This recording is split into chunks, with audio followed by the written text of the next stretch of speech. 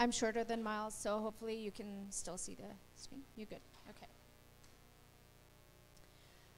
It's nice to see everybody's faces today. It's been a while since we got to visit with everybody. I'm excited to tell you about one of our research and development projects. It's a project that we're doing in partnership with the American Angus Association, the University of Guelph, and CEMEX Beef. Some of you here have participated in the testing. Some of you, this might be the first time that you're hearing about it. But I think you can all agree, no matter where you come from or what your program is like, that disease resistance is an issue. And if we were able to have a genetic selection tool in Angus for identifying and selecting for high immune response, that would be beneficial to not only us, cow-calf producers, but the whole industry. So the project is called High Immune Response in Canadian Angus.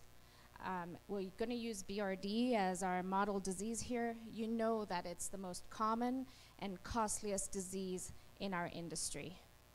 It creates losses in terms of mortality, morbidity. We know that in the feedlot, it's the cause of 75% of the calves that we lose, and 50% of disease that we have. Now, one thing, I'll come back to this as we go along in this discussion, but the pathogens, or the bugs, if you will, that cause BRD, they're both viruses and bacteria, and this will become really important in a moment. The other complication is that treatment is constrained, because we keep building more and more resistance to the treatment or the therapeutics that are available to us to target these diseases. So what can we do? Now, I'm one of those kids at, well, I shouldn't say kid anymore. I shouldn't call myself kid anymore now that I'm done school, should I? But I'm one of those people that goes to the University of Calgary and is constantly saying, we have this challenge, and everybody's looking for a solution, and I passionately believe that genetic selection is a solution that people overlook or underestimate. And I think I'm speaking to the choir here when I say genetic selection would be the most beneficial way to address this challenge. So can we select for disease resistance? Well, if you were going to do that, you'd first need a test with which to be able to identify animals that can resist or have better immune systems, right? The University of Guelph developed a test just like this. It's called High Immune Response, and they patented it.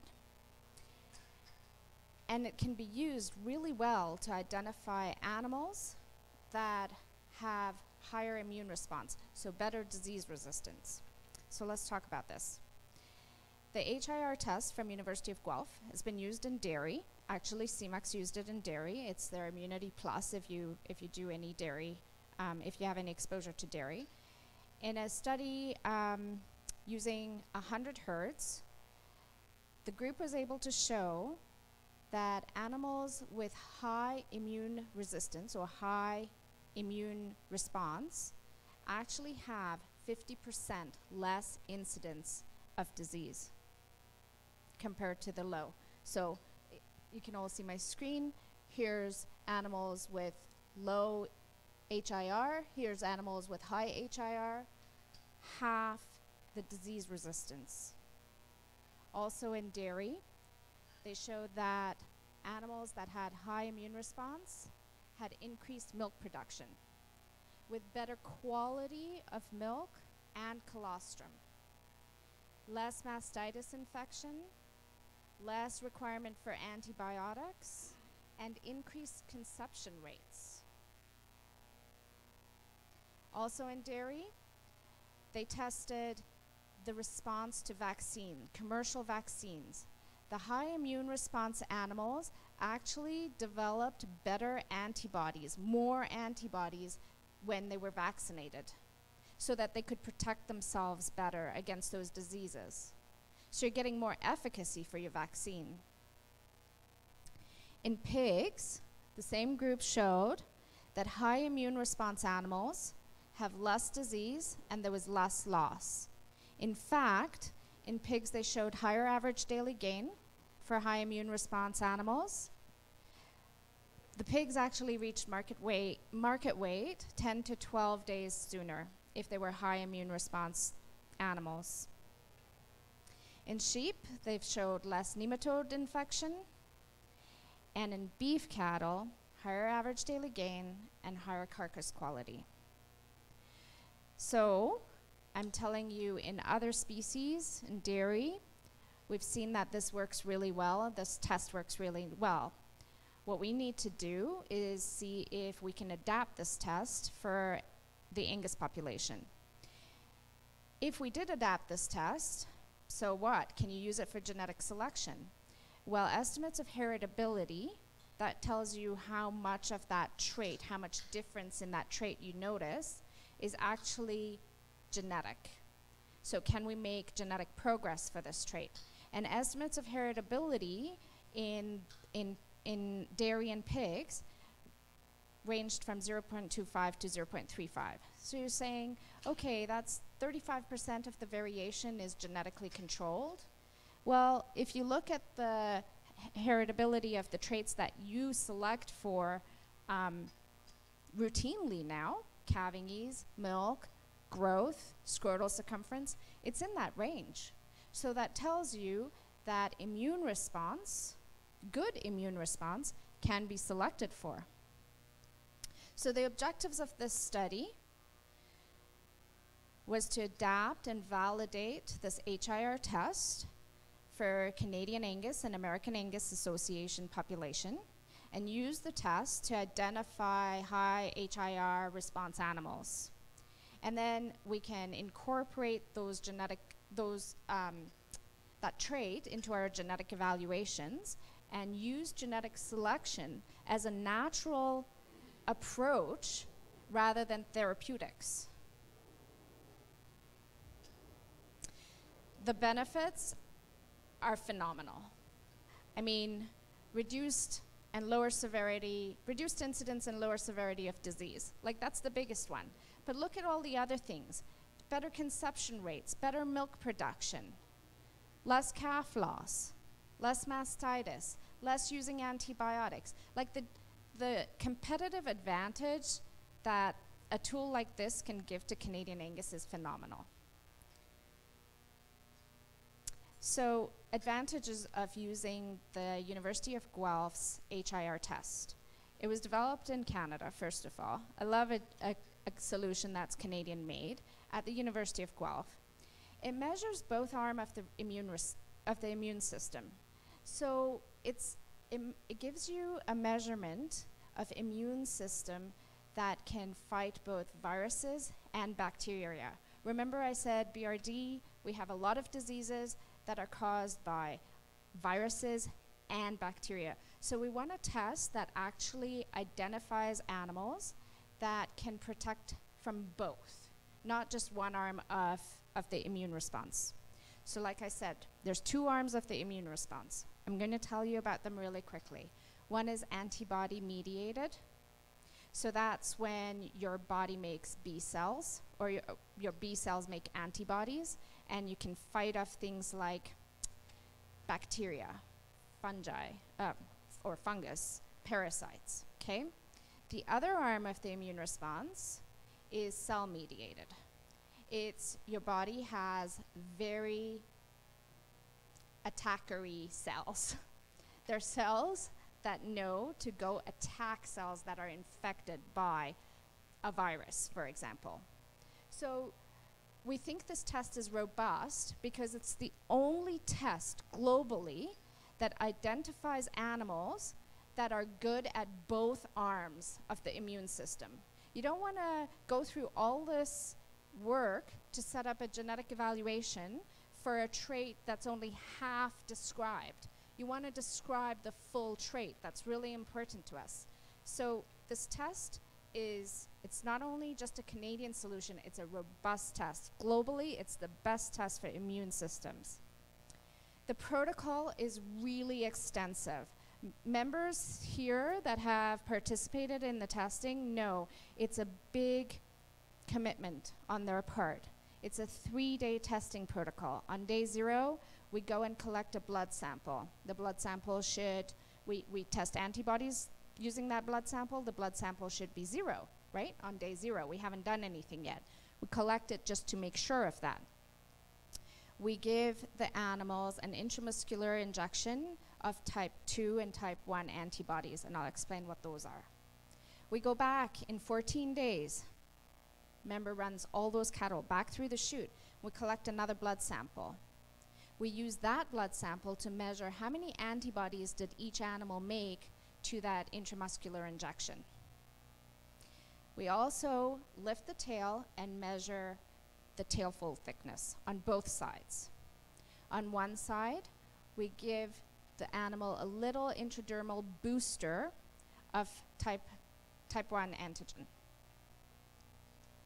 That's the cell-mediated antigen that we're going to measure. On the other side, we give a little saline injection so that both sides received something. One side received saline, no reaction. We shouldn't find one. On day 15, we go back and we measure that intradermal reaction. So we test the antibody measurement and we test the cell-mediated measurement. So this test is really robust. You see, I've explained there's 2 arms of the immune system and we're measuring both arms. And so we put the cattle through the chute 3 times and we measure all this so that we can have both arms of the immune system measured. So that's a 3-day protocol. And the reason why we do it, or why I'm making such a big deal about it, is because not all animals are great at both things. And what we really want to do is identify the animals that are great at both things. So far, we've measured almost 4,000 animals. We've measured almost 3,000 in Canada. Our members have been phenomenal to work with. We've measured across Alberta, Saskatchewan, and Manitoba. And we have 500 more left to measure in the US this fall.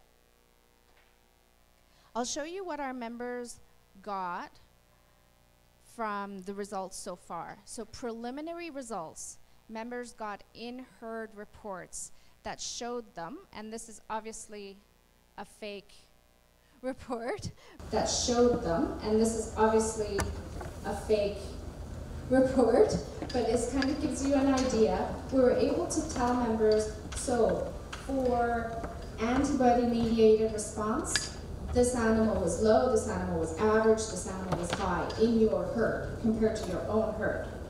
We gave them the same for cell-mediated response, and then we gave them an overall response and told them which animals. And sometimes I have been able to go back to the members and say, did that make sense?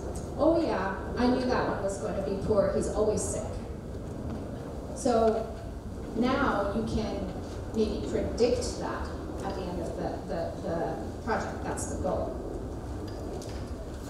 Preliminary results show us that the traits are heritable, which means that it's not something you have to measure in all animals. You can have a genetic evaluation for it. You know, you can actually select for it. You can make gains by breeding animals that are higher immune response to other animals that are higher immune response. So we need to finish phenotyping or testing the animals in the US. All of these animals are also genotyped, so that we can go back and we can look at, are there genes or markers next to genes that are actually adding immune response? Can we add those markers to the Angus GS test to make our test more accurate? The most exciting part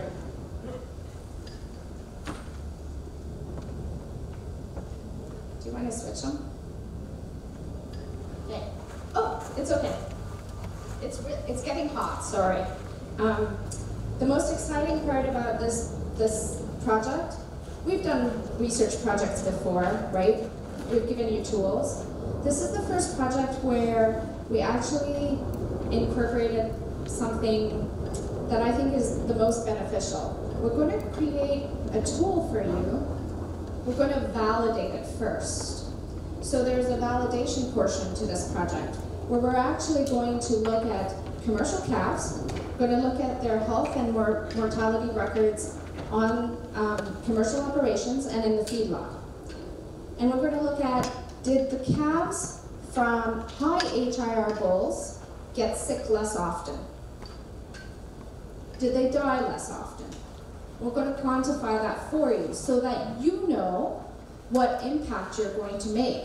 Like I showed you at the beginning, the graphs where we said, hey, there was 50% less disease incidence in dairy calves that are high immune response rather than low immune response. We want to show you that it works in our population too. So there's a validation portion to the study. Then, after that, we'll be able to add the trait to our genetic evaluations, to our routine genetic evaluations where we get EPDs for those traits. The benefits are countless. You know that as genetics go down the production chain, the changes that you make impact the whole industry. And it goes all the way down to the consumer. And I think, Angus is already renowned with quality, but can you believe it if we can say things like, well, we need less antibiotics. We have healthier cattle.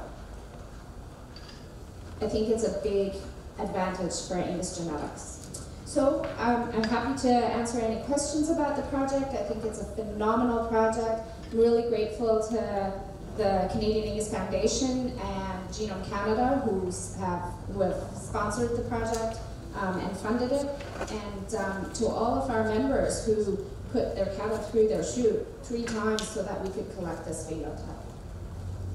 Any questions? Sure. How soon before the test will be available to members? So it's a 3-year project, yeah. And unfortunately with COVID, we had to have a year extension because we weren't able to get into the herds in the US that we still need to test. Yeah. So we should have another year of development and validation. Yeah. How many herds are you testing? So I can go back to it, but we have 500 more head to test in the US. So we tested 36 herds in Canada, almost 2,500 animals. Yeah, sorry. Dennis.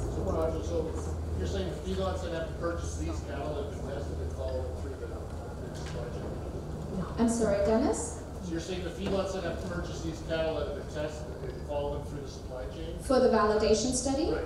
Yeah, so for the validation study, what we did, because we don't want to wait for calves to be born, what we did is we have the calves, we tested the bulls.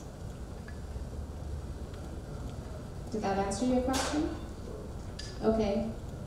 We have the calf records from commercial operations, and they used Canadian Angus registered bulls. So we did the feedlots when we get the cattle that are good. Yeah. So we followed them from the cow-calf producer to the feedlots and have the feedlot health data from that too. Yeah. Because there's not a lot of incidence of disease on cow-calf operations, so you you need enough to make a statistical, measurement, right? So we added health records from feedlot as well. Any other questions? Yes? I'm wondering, is there built into your evaluation part that takes into account the environment, which would therefore reflect the condition of those animals? Because we all know that even humans, our immune response is affected by our physical condition, and given the feed resources at this time, obviously that would be a shift in thinking of the seasons. Yeah. Is that going to be part of the factor? Yeah, absolutely. It's always part of the factor. So the question was, will there be, we'll consider the environment and the condition animals are in when we're measuring their immune response. And the answer is yes. We always consider the environment and factors that are, so when I said, you know, so far our estimates of heritability are 30%. The other 70% is contributed to by the environment. So we always parse out the environment. Yes. Any other questions? I think we have, Jeff? Oh, I have lots of questions actually, I'm curious. So, is the idea at the end of the day that the producer would run the test just once? Do they have to do it, like, they run the test, how long before they get the answers back? So the phenotyping is, like you saw, the protocol is 14 days, and then we have to take the samples back to the lab and measure the antibodies. So right now it's not a commercial routine evaluation, so I can't tell you what the turnaround time will be. But our genetic evaluations actually are a really sophisticated, we model each trait. So just because an animal hasn't been phenotyped doesn't mean we won't be able to predict its genetic potential for HIR testing, because we use a pedigree matrix to make linkage between animals that have been tested and animals that haven't. Dennis? How many head then were actually in the feedlot that were being tested? So for the validation study? Yeah, you're not gonna have 3,600 head. No, those are the ones that have been phenotyped. So the calves in the validation study, I don't know what the total will be. The total of the bulls, so the bulls, the sires of those calves, the aim is 1,500. Yeah.